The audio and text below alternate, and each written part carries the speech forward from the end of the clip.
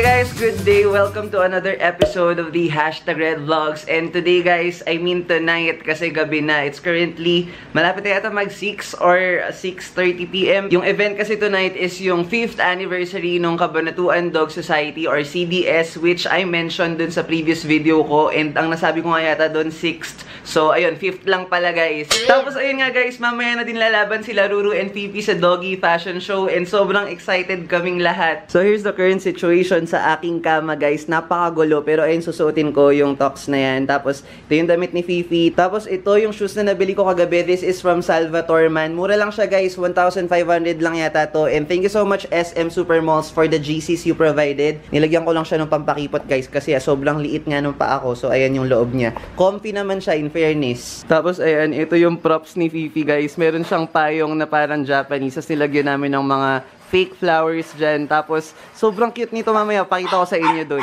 Ingay ni Fifi. So, ito yung itsura ng invite, guys. And ayan, meron lang map papunta doon. And ayan, Cabananatuan Dog Society's 5th year anniversary dinner. And ayan. So, ito yung suot ni Ben, guys. Yung suot niya na parang blazer na coat is from Pen Shop. Tapos, hindi ko alam kung saan yung iba na yan eh. Basta yung suot niya, guys. Kapalit na lang kami ng shoes later. So, ayan yung itsura ng shoes, guys, kapag sinuot. Medyo mataas siya, kaya ayan, nakakatangkad. Ang ganda ng design niya. Tapos, remember nung sinabi ko sa inyo last vlog, guys, na meron ako naisip na pasabog ni Ruru. Yung pasabog niya, guys, sasakay siya sa isang remote-controlled na car. And, ayun, nakakatuwa, guys. Nirepaint namin yun. Basta, pakita ko na lang sa inyo later, guys, kasi medyo late na kami. And tara na dun sa event.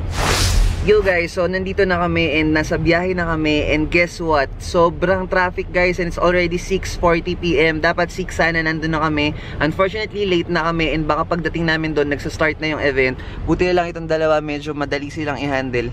Hindi kita si Ruru, grabe. Pero nandyan siya guys, tulog siya dyan. Tapos itong isa tulog din, pero hindi rin siya kita. Sobrang dilim kasi. But anyways, ngayon pa lang guys, magbibigay na ako ng disclaimer kasi baka hindi ako makapag-take ng maraming shots doon kasi mahihiya ako for sure kasi hindi naman mga vloggers yung nandun. Event yun ng mga dog owners and ng mga dogs. With that said, try ko pa rin mag-vlog guys and definitely papakita ko sa inyo kung ano yung magiging itsura ng walk namin nila Ruru and Fifi later. Ayun yung gown ni Fifi guys. And sobrang daming kalat dyan yung mga gagamitin. Ayun yung payong niya guys. So, tapos nandun sa likod, hindi nyo makikita yung mga ibang props and damit ni Ruru. So guys, nandito na tayo sa venue and ayun yung itsura niya. Hinihintay ko lang si Ben, nandun siya eh. Ay, ito na pala siya. So pasok na tayo.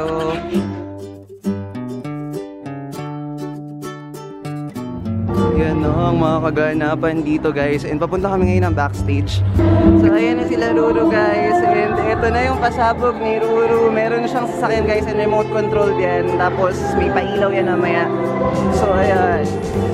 Hi Carl. Tapos ayan ang cute ng costume ng aso niya.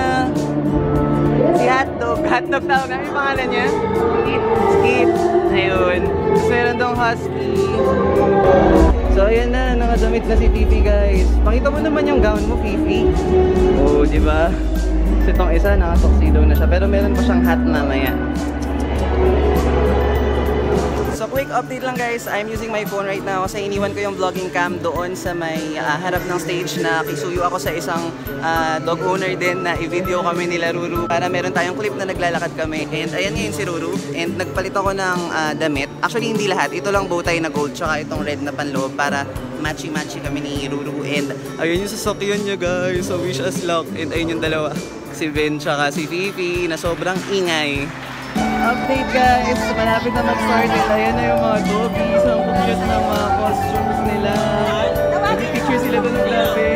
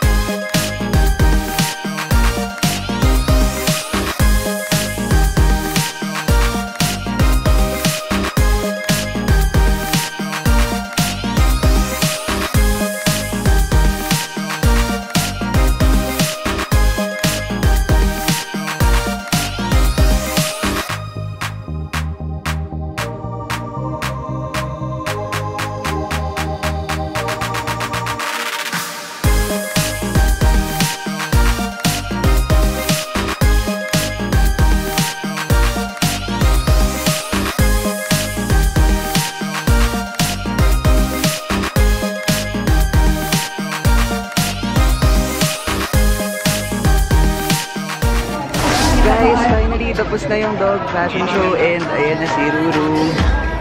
Ayan na sila, Ben. So, ladies and gentlemen. Tapos, thank you kay ma'am sa pag-video kanina. Thank you po. Ayun, sila yung nag-video dun kanina ng mga clips na naglalakad kami nila Ruru dun sa stage. Tapos, ayan, hintayin mo namin matapos yung event. And i-update ko na lang kayo later, guys.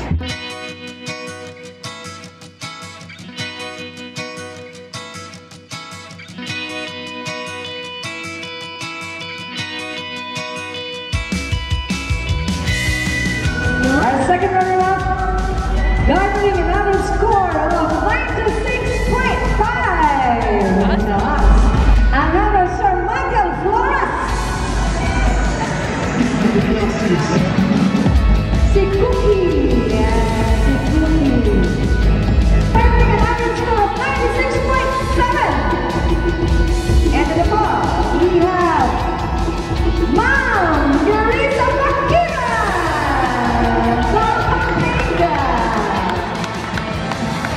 Ang kanyang doggy ay si Manny at English Bulldog. Manny at Taiwan, our grand champion. Party dog is running an average score of 98.25. Suspense. Our grand champion for the CDS Fashion Show is right! And of course, the dog is Ruru! Guys, nanalo ka, iiwan mo ang sasakyan mo! Ipamamana mo! Okay? So now for our Mr. Fernandez, salamat po. Salamat po. Kayo po ang isa sa nagbigay ng kulay sa event nito. Maraming salamat po sa inyo. Congratulations din po sa inyong paglahok. Huwag po kayong magsasawa. Yan, thank you mga daddies and mommies. Thank you po. Maraming salamat po. Actually po, nagsasilent queuing na po tayo sa dinner. Pwede po natin siya magluloon. Congrats, Ruru! And of course, our praise tonight is... Kainan time na, guys! And ayun na lang natira sa aming food. But anyways, kain tayo. Ayan, may pa-treats pa. Dentastix. Thank you po, sir! Ayan, may pa-treats pa tayo kay Ruru. Pero ayan, kain muna tayo kasi sobrang gutom ko na. May bago ng friend si Ruru, si Mami. Cute! Maingay, guys, hindi ko alam kung naririnig nyo ako kasi maingay. Pero ayan, gamit na ni Fifi yung napanalunan ni Ruru na cage. Ang kulit niya kasi.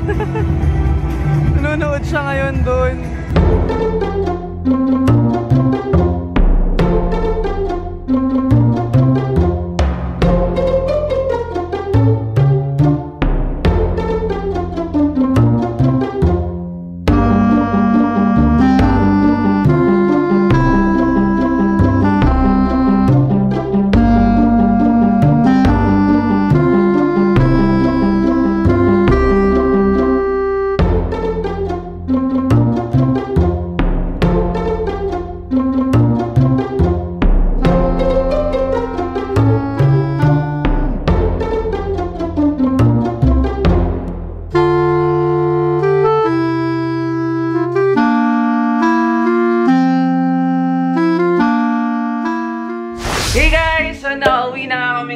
Sa bahay and medyo kanina pa actually mga 1 hour ago na yata and ayan, naligo muna ako kasi sobrang init nung suot ko kanina kaya sobrang dami kong pawis. Tapos si Ruru, ayan, nag-freshen up na din siya and ready na kaming matulog actually. Pero before yon, syempre hindi ko pwedeng makalimutang mag-film ng outro. Sobrang saya nung event kanina, guys. Ikaw, Ruru, happy ka? Happy yan?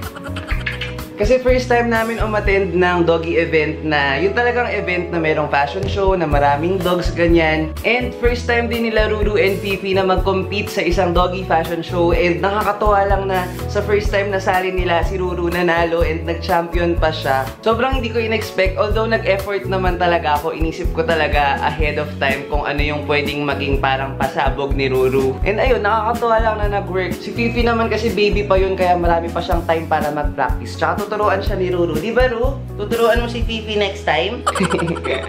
Kamusta naman experience mo, Ru?